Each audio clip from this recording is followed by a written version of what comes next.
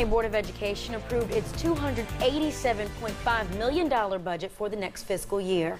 Some highlights include keeping the millage rate the same, continuing no employment or employee furloughs, and keeping assistant principals at all schools. The budget leaves nearly $12 million in the general fund.